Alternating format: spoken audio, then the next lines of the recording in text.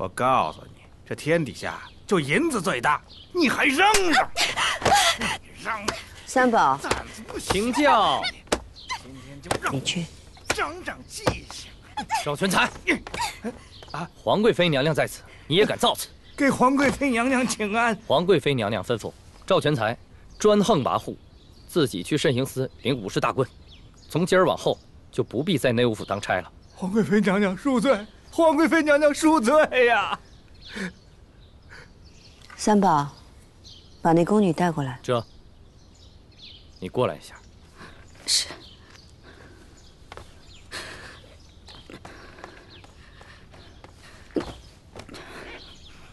三宝，你去内务府知会一声，让他们做事儿公正些，要不然赵全才就是个例。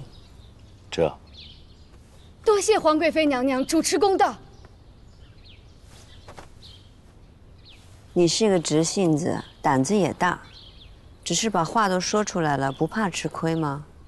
奴婢吃亏不要紧，不能让没钱的姐妹都吃了亏。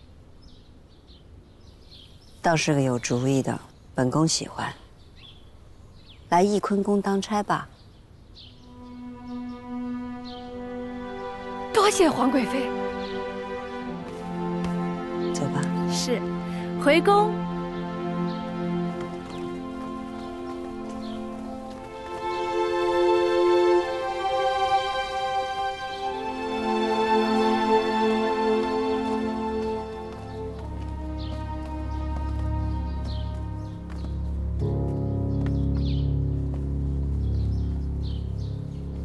到底还是轮到他了。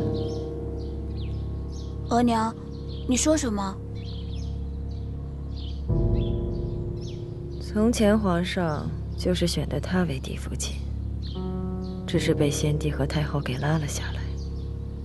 如今这个皇后之位，到底还是让他给做了。额娘，你别担心，纵使贤娘娘成了皇后，可宁有我和永璇，她却什么都没有。儿子，皇后之位额娘是没指望了，但是这太子之位，非你莫属。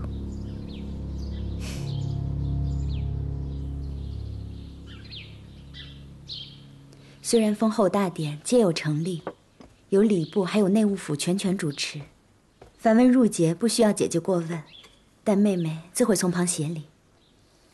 这就像当初嫁入前邸的时候，有着旁人一一安排，我只需要披上嫁衣便可。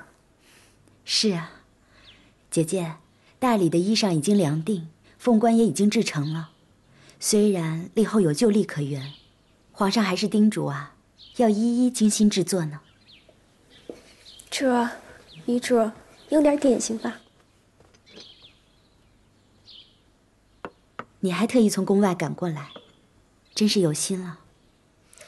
主继立为后是天大的喜事，奴婢恨不得日日侍奉在侧，为主尽点心意。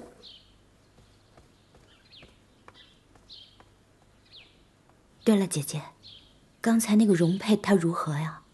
我瞧她都不笑，也不说话。容佩啊，容佩性子果敢，做事利索，心思也细腻，倒是不错的。那底细呢？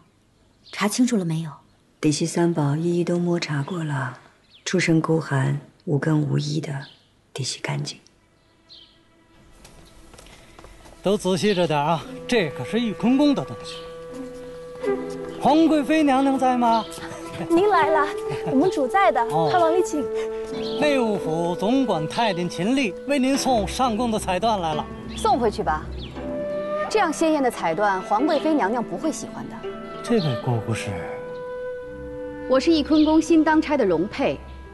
哦，原来是新来的，怕是不知道皇贵妃的喜好，也不知道这宫里的规矩吧。这些彩缎是供封后前才衣的，自然肤彩鲜明，不用彩缎，难道用素缎吗？就是素缎才好。真是不知道轻重忌讳。来啊，把这些东西送进去，给皇贵妃娘娘过目。这些要母东西不许进翊坤宫。你算是个什么东西？秦公公，也配！给皇贵妃娘娘请安。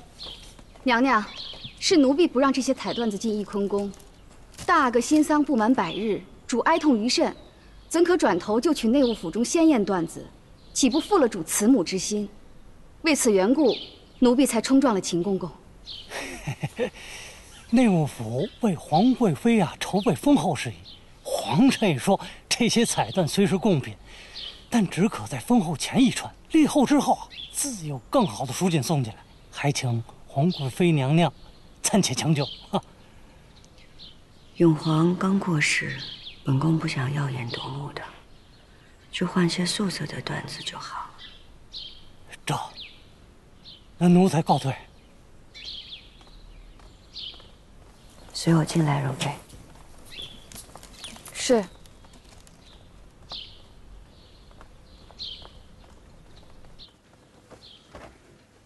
请娘娘恕罪。娘娘若要责罚奴婢顶撞秦丽，奴婢没什么可说的。可奴婢自觉并无做错。你知道秦丽是什么人吗？内务府总管太监。那你还敢顶撞他？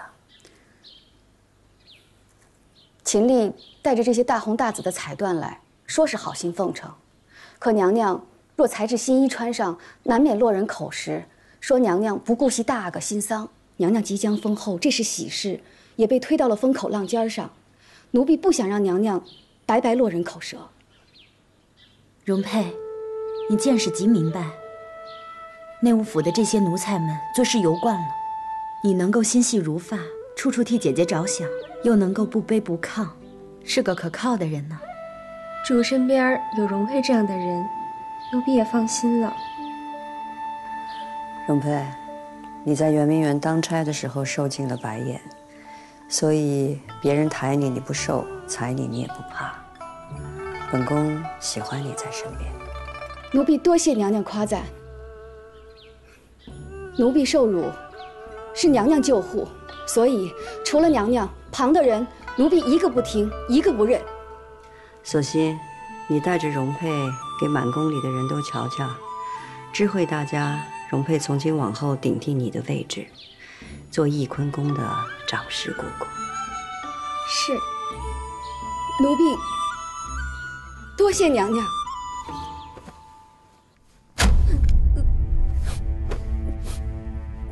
永璋，你们同在上书房读书，朕查过你的学业，4人之中，你读书最备懒，见识最浅薄。告诉朕，你如何教导你的皇弟们？皇阿玛，儿臣等在上书房读书，4哥最勤，3哥最闲。3哥知道儿臣和6弟不甚聪颖，只得苦读而已。所以3哥常常停下，为儿臣和6弟讲解，你说是不是？是。所以请皇阿玛不要再怪3哥了。你这个做弟弟的，还敢替他求情，分明是他学业不成，还怎么教你和永荣啊？皇阿玛，正是因为3哥常常指点我和6弟，所以才落下了功课。但是在儿臣心里，3哥最是友善。永璋，你爱护幼弟，倒也有心。罢了，朕也不求你多长进，回去多读读《孝经》，懂得孝悌之礼便好。纯贵妃怎么在这儿？请皇贵妃安。起来吧。谢谢姐姐。是皇上叫永璋来问书，我怕皇上又训斥永璋。好在我阿哥他会说话。皇上怕是还要问功课，不如我们一起回吧。想起在前底时，永璋刚落地，白白胖胖的一个小人儿，你也刚当额娘，我总是去看你们。是啊，日子过得可真快。听闻纯贵妃现在奉佛念经，已经吃全素了。自从孝贤皇后崩逝，总不知哪里行差踏错，惹得皇上对我不满。你也是爱子心切，才会让人教唆。你我相处多年，怎不知你是个好脾气的？没想到，这时候只有你来安慰我。怪不得，竟是你成了未来的皇后。我呀，败也家事，成也家事。我无子嗣，贤明也不如孝贤皇后。也许皇上就是因为这个，才选我为后吧。其实这么多年，我也别无他求，只是希望我的孩子能平安有福地长大。可是压在我头上的那些人都没了，便生了痴心妄想，也听信了家嫔的奉承，以为自己有资本可以争一争皇后之位，为自己的孩子争一个嫡出的身份。我实在是糊涂了，但求你能谅解。起来，起来。我明白，也无意怪你。我无子嗣，所以我不会对任何一位皇子偏袒，也不会跟你计较旧事的。真的？不为别的，就为我们共同养育过永皇，也为在前底时你我之间的亲密。皇贵妃若有此意，便是保全我们母子了。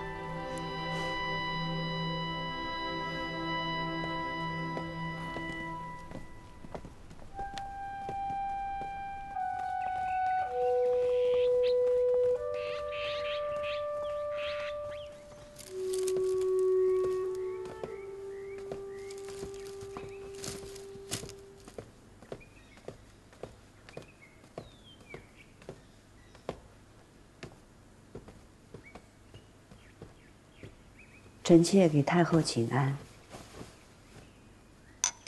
起来吧，坐吧。你们都下去吧。是。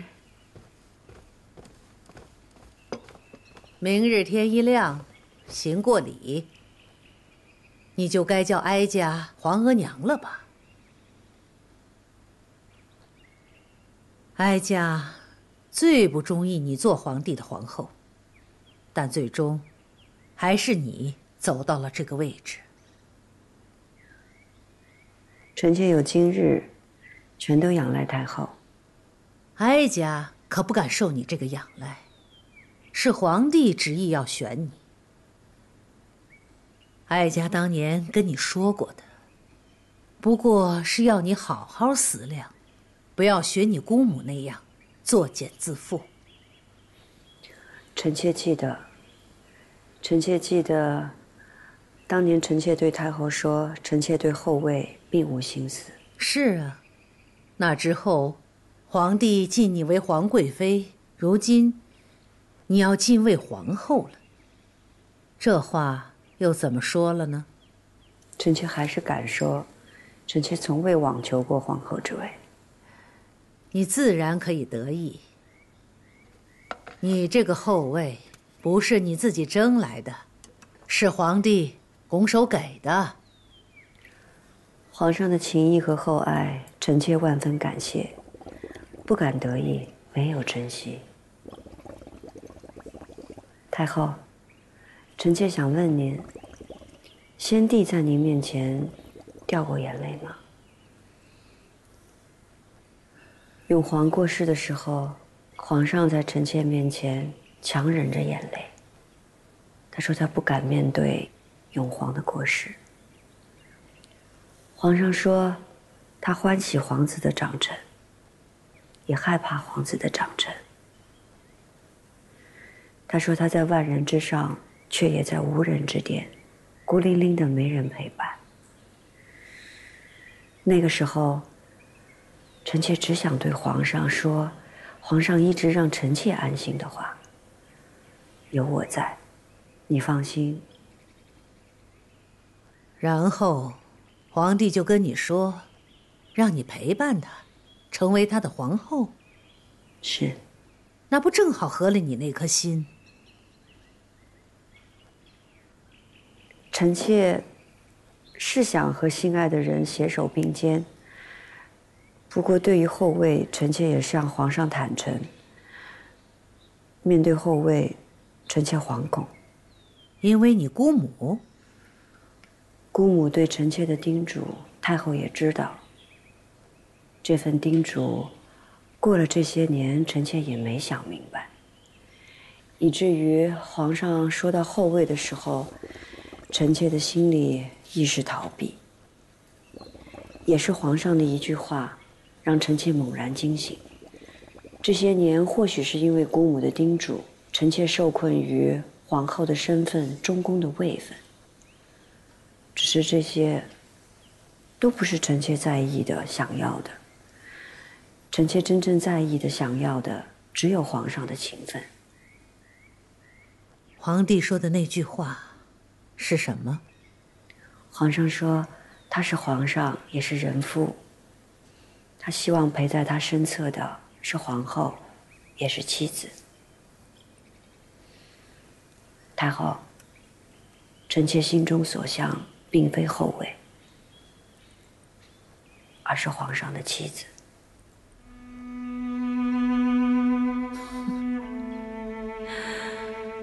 哀家本以为你比你姑母精进，你说这话，却也不比她强到哪儿去。皇帝是天子，身在万人之上，无人之巅，他们永远都不可能真正成为一个女人的夫君。便是皇后，也只是他们身边的臣子、奴才。太后，难道您从来就没想过要当先帝的正妻吗？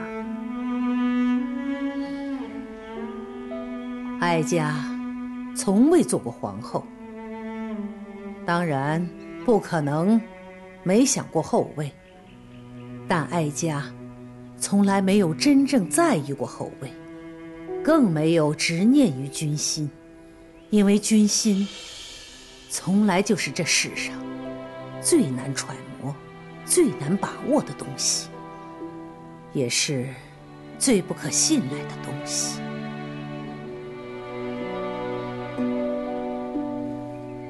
好了，你今儿来说了这么多，哀家明白了你的用心用情。你是皇帝亲选的皇后，哀家没有什么话可以再说，只是哀家再警醒你一句：作为皇帝的继后，不是一件容易的事情，而大清开国以来，你们乌拉那拉氏的皇后更是不易。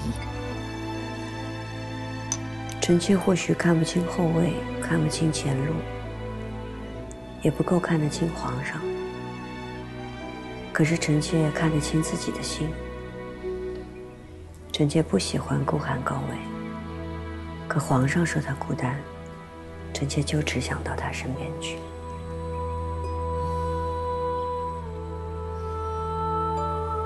去吧，皇帝正等着你呢，一步一步走到他身边去吧。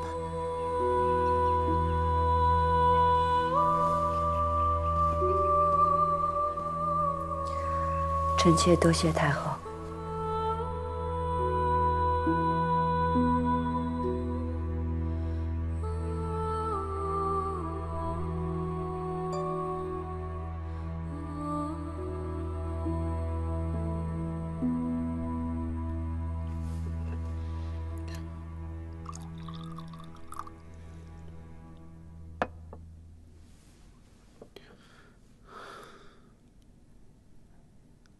2年了，浪花，朕决定要册立继后。朕定的是如意，朕特意来告诉你一声，希望你在九泉之下能够明白朕的决定。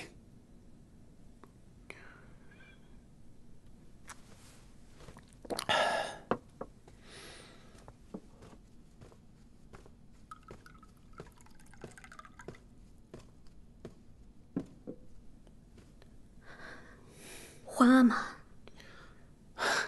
景色，你回来了。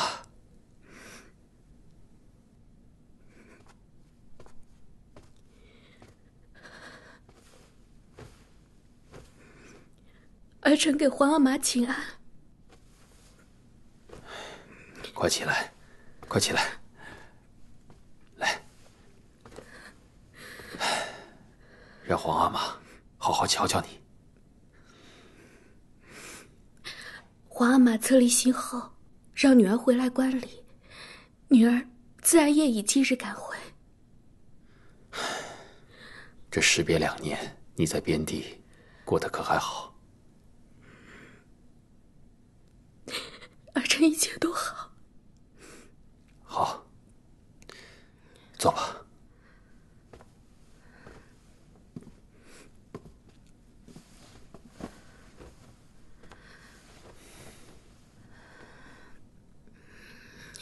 皇阿玛，听说额娘临终时举荐的皇后，并不是贤娘娘。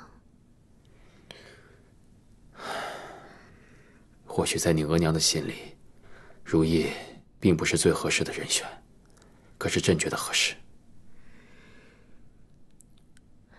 儿臣听额娘说过，贤娘娘是皇阿玛一早就倾心的人。可是贤娘娘没有家室，没有儿女，只怕其他娘娘们都会不服。正是因为没有家室儿女，才不用像你额娘一样，为了家族还有儿女筹谋，而费尽了心血。皇阿玛心意已决，儿臣也不能多说什么。只是听说，皇阿玛让舅舅做册后的册封正使。是，你舅舅在，可以增添如懿册后的荣光。可舅舅是额娘的亲弟弟，怎可做继后的册封使？他是臣子，这是他应该做的。什么可为，什么不可为，你舅舅的心里自然清楚。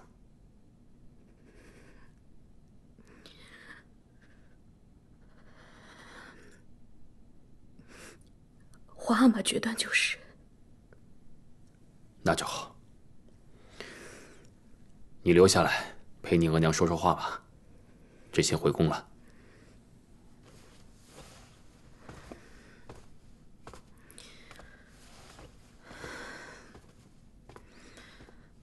恭送皇阿玛。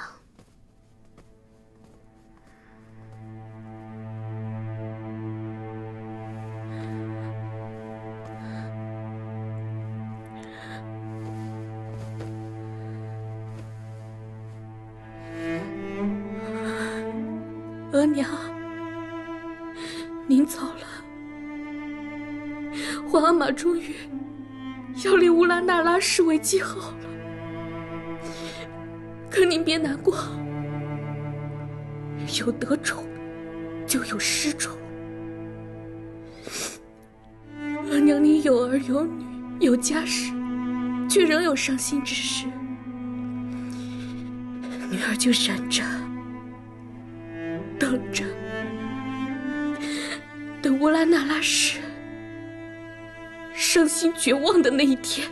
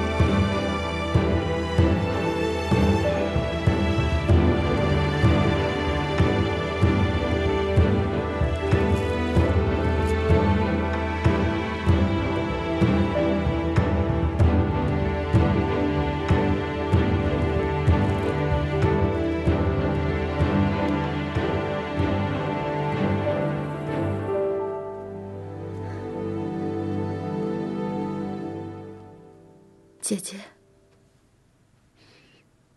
你终于走到这一天了。主穿着皇后的朝服，真好看。姐姐，我真想这样一直陪着你，只可惜，我和索性还要去预备观礼，不能送你出门了。你们都去预备吧。放心吧，我会一步一步好好走到皇上身边的。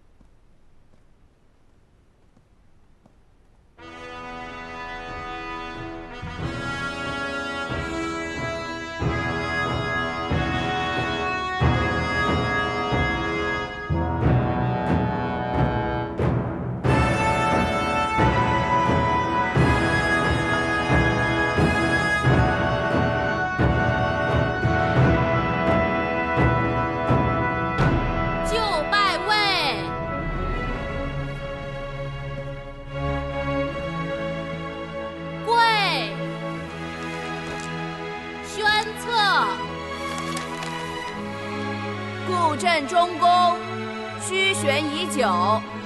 皇贵妃乌拉那拉氏，秀玉名门，祥中士德，早从前底，克贤内则。今兹养成皇太后慈玉，以金册金宝，立尔为皇后。钦哉！受册。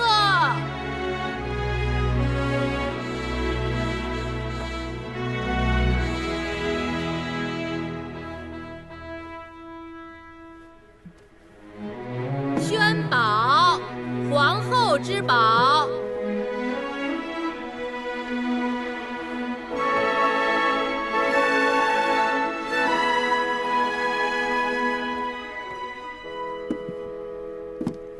臣妾叩谢皇上隆恩。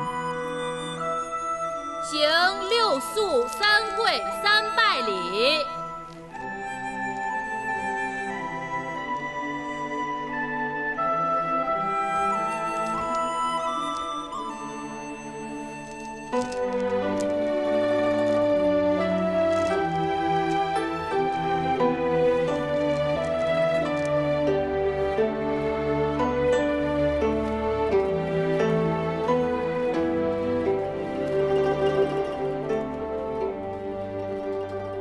立后之日，皇上钦定的8月初2，这个是个好日子。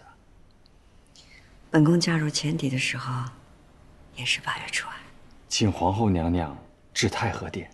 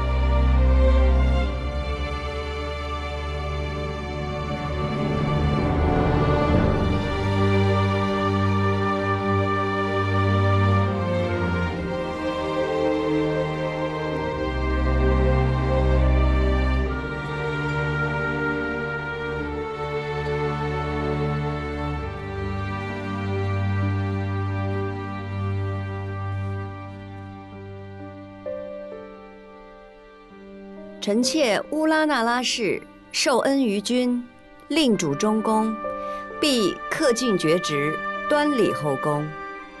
臣妾叩谢隆恩。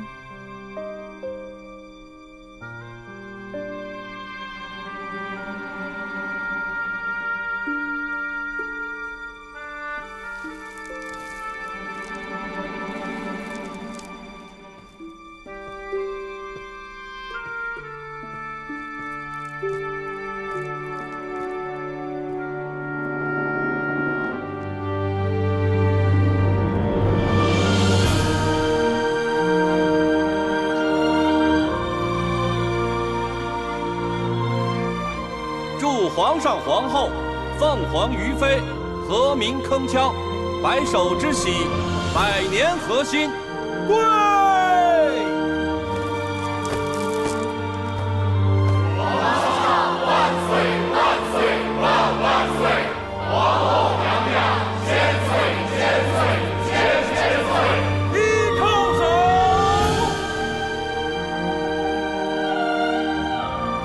二叩首。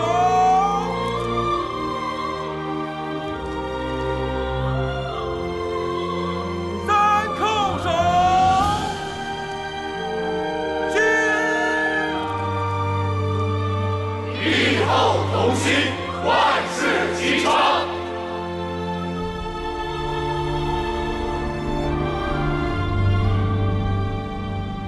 皇上，龙角高台，揭盖头了。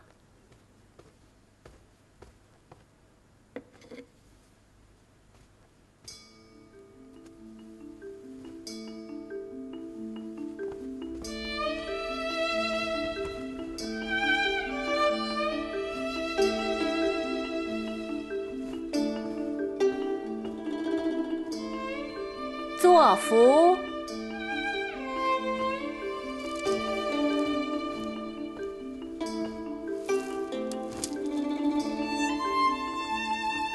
饮合卺酒。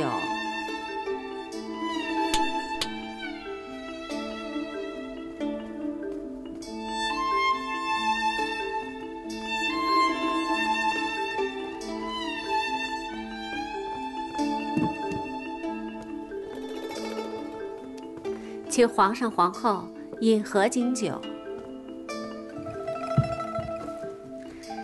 皇上皇后百年合欢。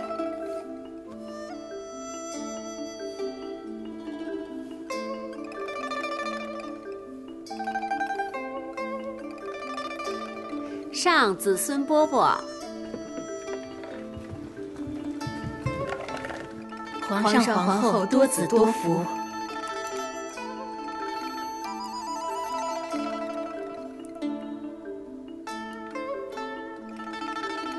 生的，要的就是生的。千金难换皇后娘娘这句话，皇后说生的，自然是生的，啊。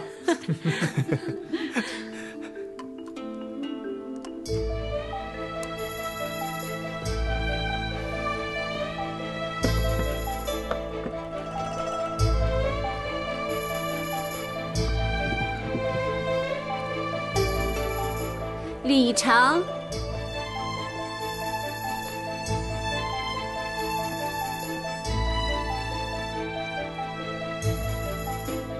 恭贺皇上、皇后娘娘大喜！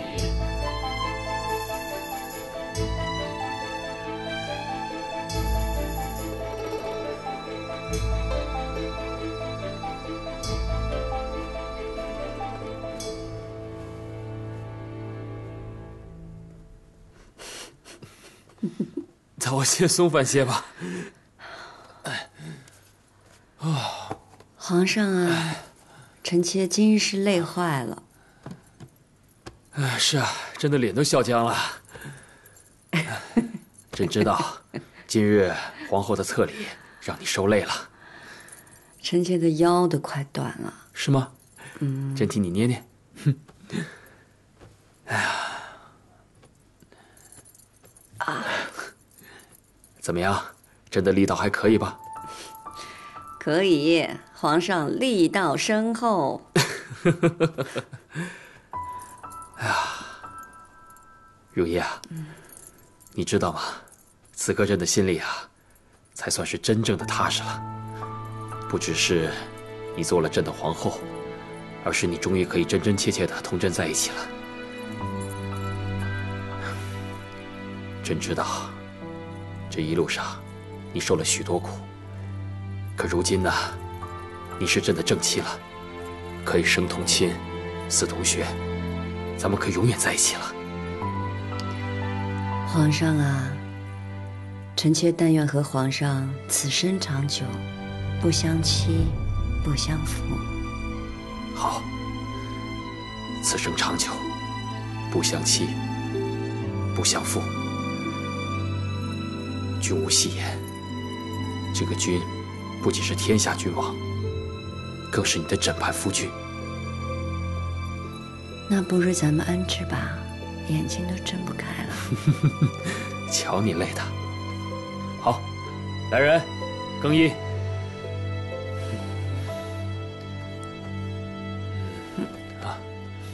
这封后大典真是风光啊！皇上对皇后娘娘真好，皇后娘娘可真美，真好看。聊什么呢？皇上都休息了还聊，赶紧收拾去。是。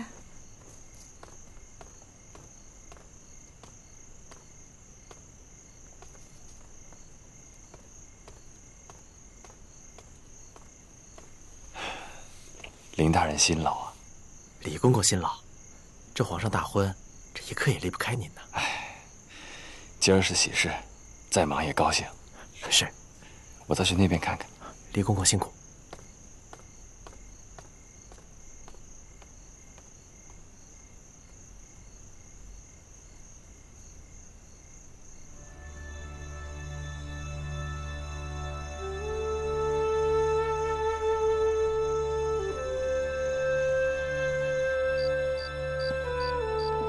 柱儿，咱们更衣就寝吧。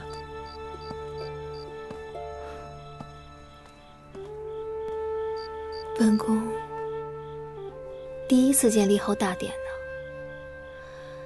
真是热闹宏大呀！怪不得人人都想往上爬。柱儿，您的路还长远着呢，将来一定会青云直上。青云直上。本宫这辈子怕是没指望成为皇后，若能做个皇贵妃，也就心满意足了。这样，额娘就不会看不起本宫了吧？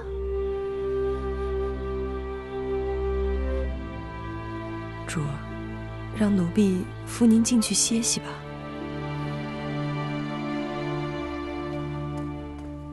都喝这么多了，还要喝？你这不折腾人吗？哎呀，你今儿是真高兴啊！啊，看上皇上娶亲，你也想娶了是吧？嗯，这是你说的啊，你别扯上我。哎，我现在还真有一姑娘，每天让我朝思暮想的，就是令嫔宫里的兰翠。哎，那模样，令嫔身边的人，人，你想都别想。怎么着？你是又担心令嫔了吧？这皇上立了皇后，你怕她被冷落？谁说坐上皇后的位子就可以幸福美满、高枕无忧了？嘘！哎呀，兄弟，这话可不能乱说。我倒是觉得，可能会有更多的痛苦，让人心疼。嗨，这谁的婆娘谁心疼？你心疼个什么劲儿啊？切，你说说你，这把年纪了还不成个家，整天孤单单的。我也不知道我为什么整天孤孤单单。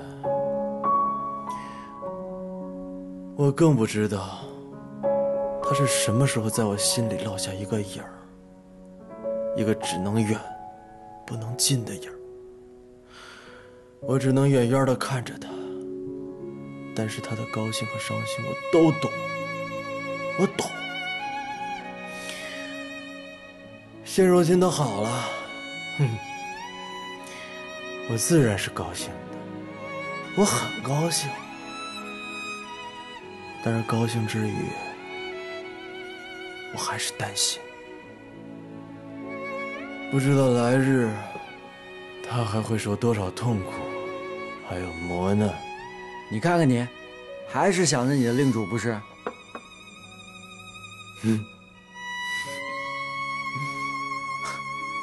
来来来，我陪你喝。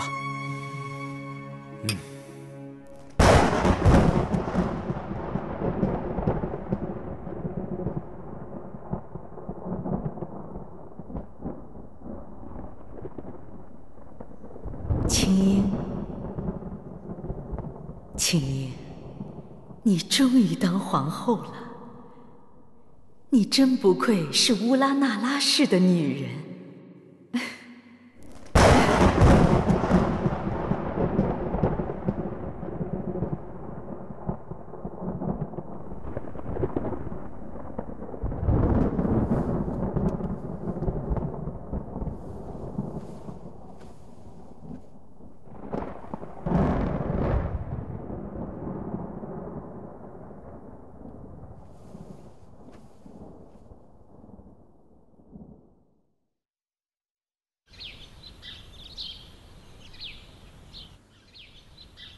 皇后娘娘到。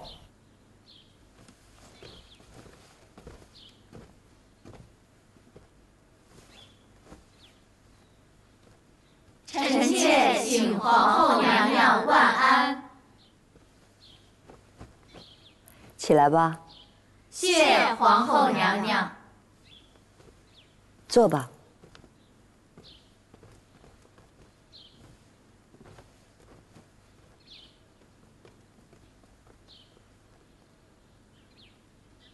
纯贵妃，本宫这儿有珊瑚笔架一个，湖笔一套，永荣正在练字，等下你带回去便是。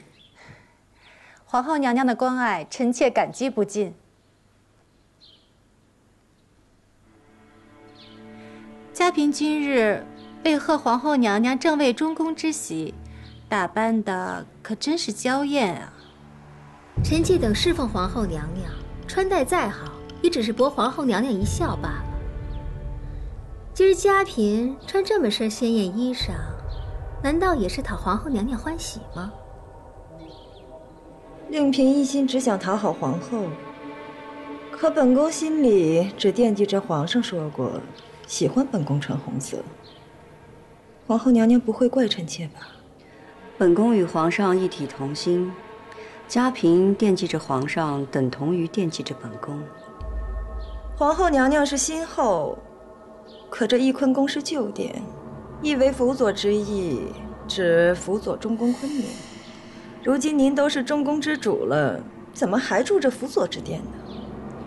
嘉嫔身在嫔位，却有胸怀六宫之心啊。皇后便是皇后，是名正言顺的六宫之主，不管住在哪里，都是皇上的正妻。虽说都是正妻，但这续娶与嫡妻总是不一样的。对了，纯贵妃，你是汉军旗出身，你自然记得民间有这样一种说法，是叫续弦，还是填房来着？嘉嫔这话实在是太刻薄了。刻薄归刻薄，说的却是真话。嘉嫔说的是真话，本宫确为继后。只是嘉嫔也需明白，无论是你说的续弦还是填房，如今是谁坐在后位上才是最要紧的。嘉嫔未曾做过后位，想来也是不大会明白的。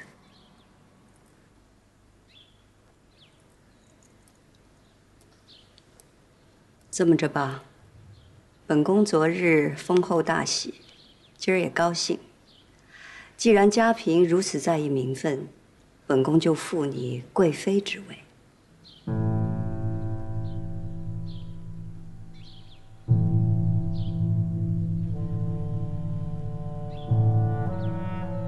不是皇上的意思，后宫之事由本宫做主。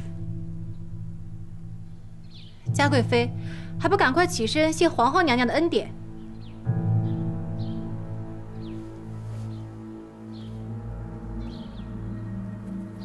谢过皇后。纯贵妃，你是嫔妃当中资历最深的，从今往后也要助本宫约束众人，谨记宫规。臣妾谨遵皇后娘娘教诲。起来吧。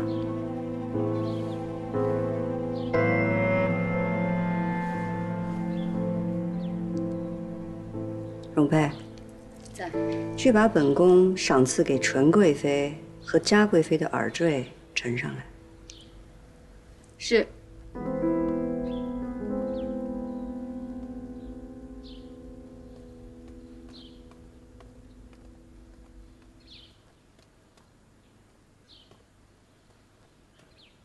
左边是纯贵妃的，右边是金玉妍的。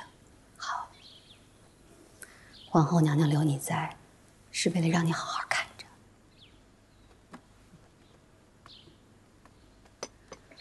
纯贵妃为尊，您为先。这副是皇后娘娘赠与纯贵妃的。这玛瑙明珠耳坠真是华贵。臣妾多谢皇后娘娘赏赐。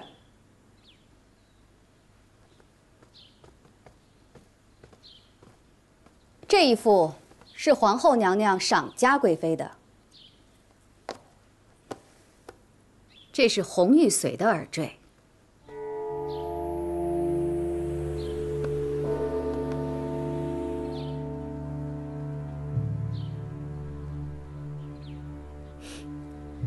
怎么，嘉贵妃不愿意领受皇后娘娘的心意吗？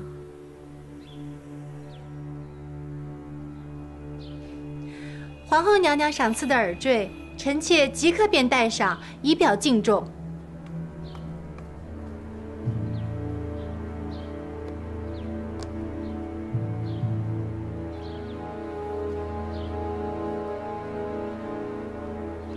多谢皇后娘娘。臣妾回去自会带上。嘉贵妃若是真有心，此刻带上便是了。您可别忘了，您这贵妃之位还是皇后娘娘给您赋的呢。孝贤皇后在世时最忌奢侈，如此华贵的耳坠，臣妾实不敢收。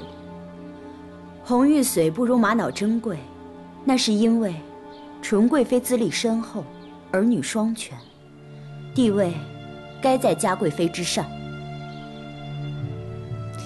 这也是本宫的不是，以为在宫中尽人皆知，所以没有一早告诉嘉贵妃红玉髓和玛瑙的区别，也叫嘉贵妃觉得红玉髓是华贵之物，并可用来一步登天。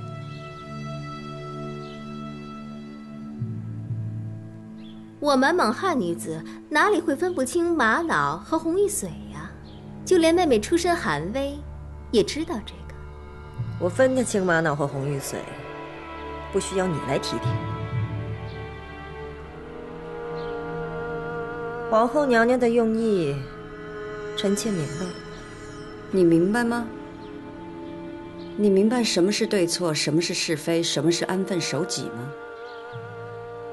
本宫赐你这对红玉髓耳坠，就是要时刻提醒你，不要生事惹祸，辜负了本宫的深意。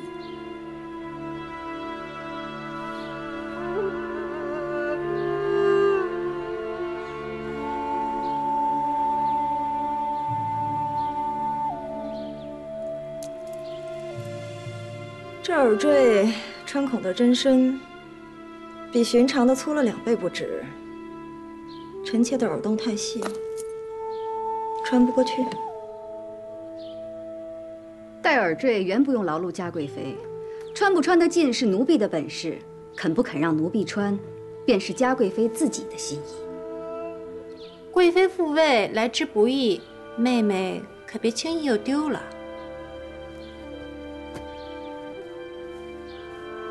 仔细你的爪子，小心伤了本宫。嘉贵妃，您得忍着点儿，为了记住教训，总得吃些苦头。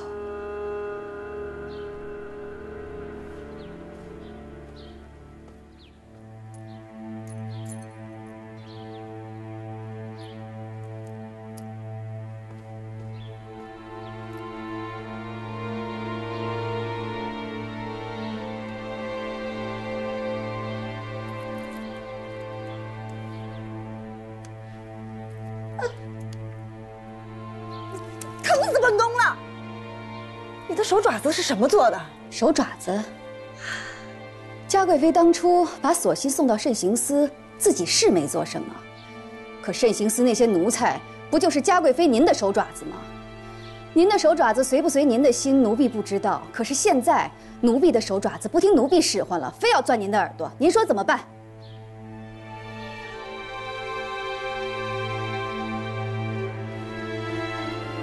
皇后，你就看着你的奴才欺凌臣妾吗？嘉贵妃，您身为妃嫔，皇后娘娘身为中宫，只能教导，不能责罚，何来欺凌呢？皇后，所幸的腿坏了，是慎刑司的人下手太重，皇上也责罚过臣妾了，如今连皇上都不计较了，您还要怪臣妾吗？本宫与皇上一体同心，这是赏赐，不是惩罚。皇后是拿着赏赐之名来报自己的私仇，嘉贵妃可别会错了意。臣妾不服。本宫是皇后，坐在了你最想坐的凤位上，所以对你赏也是罚，罚也是赏。就像皇上对御史逼死发妻的那位王爷是一样的。就算是王爷做错了，皇上也责罚过了，轮不到后宫夫人来说三道四。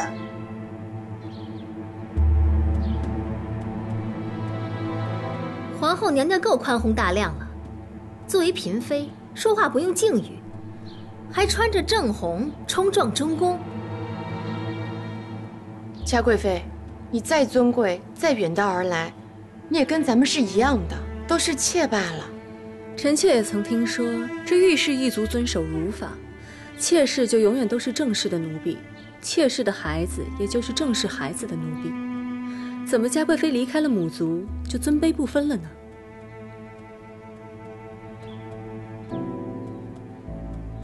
本宫只想提醒你，你的一切错处都干系到你，还有你的2位皇子。你仔仔细细的想明白了。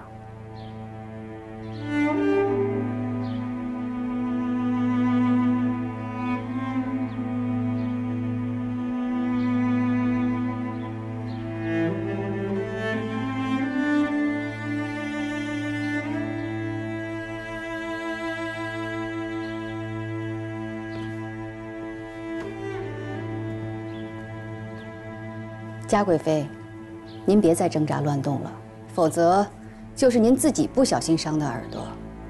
再说了，您规规矩矩一些，奴婢很快就给您带上了，您也少受些罪。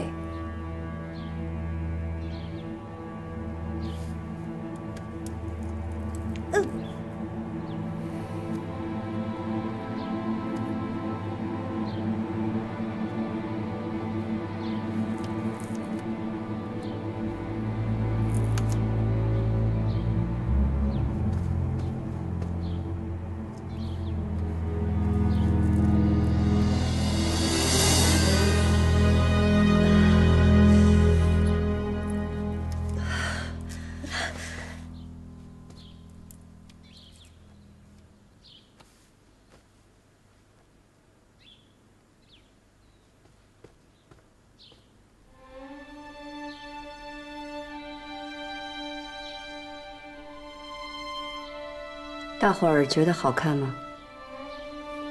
好看。本宫也觉得好看。不过，疼吗？皇后娘娘明知故问。疼就好，疼才记得教训。丽心，你可要回去好好的照顾嘉贵妃啊，别像珍淑一样，一个不小心便被打发了出去。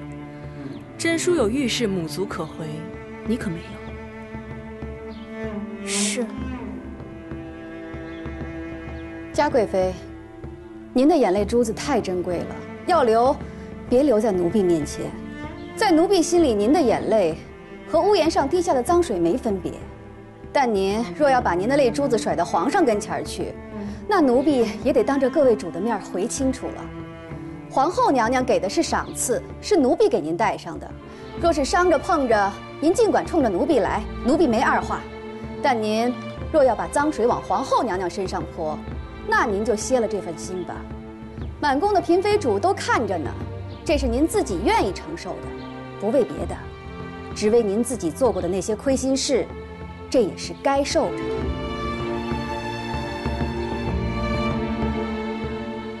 臣妾等眼见耳闻，绝非皇后娘娘之责。容佩，去把本宫赏给各宫的礼都拿上来吧。是。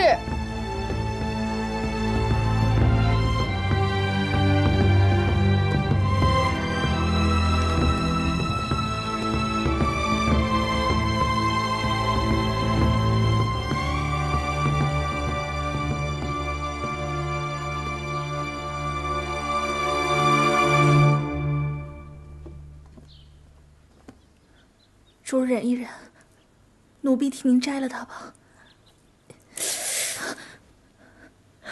别摘了。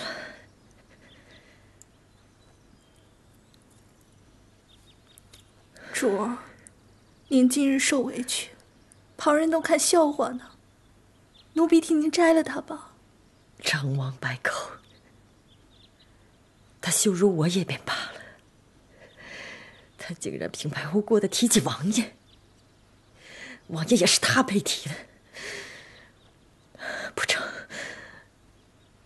我要带着这个去见皇上，我绝不允许他在皇上面前对王爷说三道四。主，今日皇后娘娘只是训导你，动手的是容佩，皇上要怪也是怪不到皇后娘娘头上的。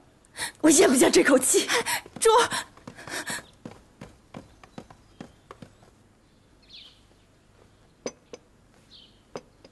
娘娘，您实在不必为了奴婢当面惩罚嘉贵妃的。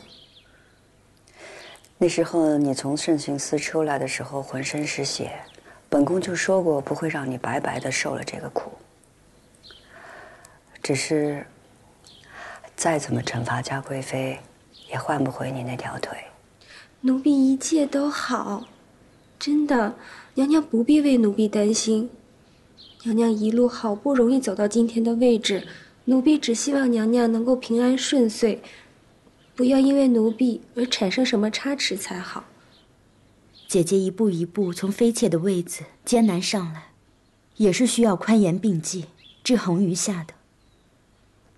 今日，姐姐安抚了纯贵妃，弹压了嘉贵妃，让众人知道什么是赏罚，做的也是极对的。再者，如今姐姐贵为皇后，是中宫，对着嫔妃，只要有理有据，再怎么教导也不为过。就算嘉贵妃告到了皇上跟前，皇上也不会说什么的。所以索性，你不必过于担心。宽严并济，本宫心里有数的。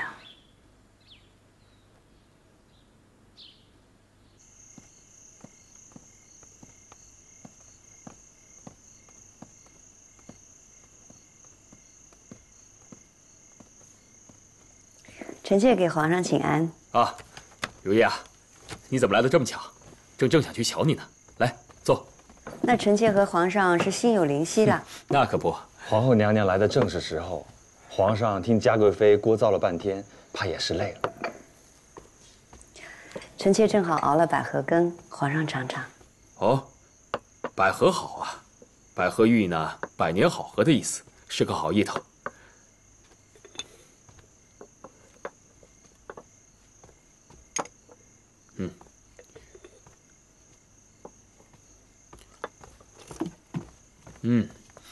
你也尝尝，好喝吗？味道不错。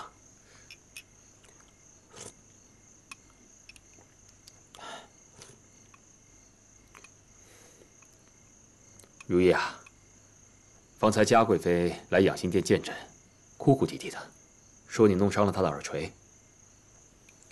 皇上既然知道了，臣妾就不必多言了。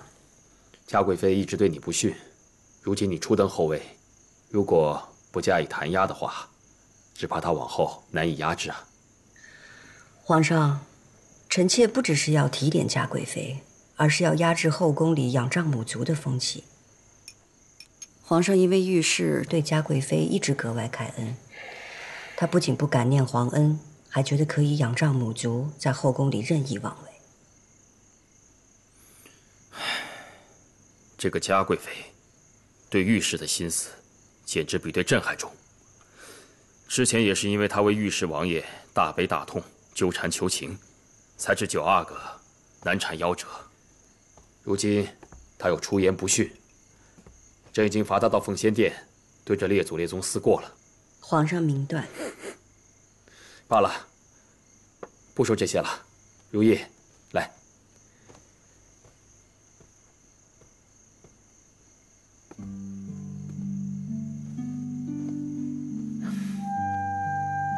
过些日子就是朕的万寿节了，朕想着给你准备一份礼物。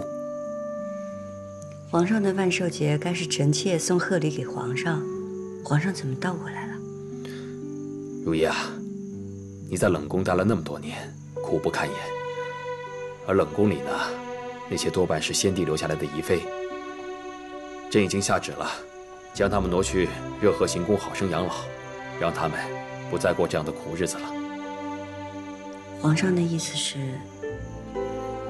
朕的意思是，从今以后没有冷宫，宫中的夫妻一心，绝对没有情绝相弃之事。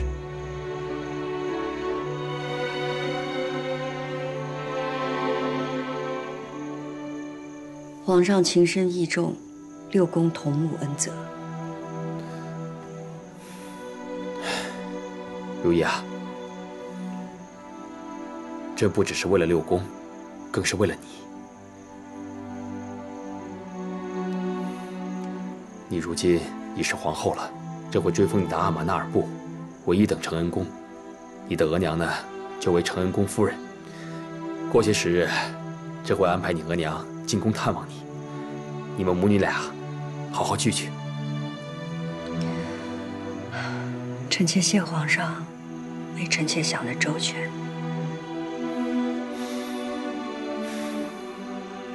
如懿啊，你终于是朕的皇后了，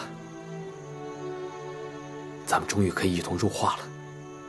朕已经叫郎世宁准备了，咱们可以同在画中，相依到老。过些时日呢，朕想带你去五台山烧香，想去夜祖祭灵，想去告慰列祖列宗，告慰天地。咱们还有好多地方要一块儿去呢。皇上，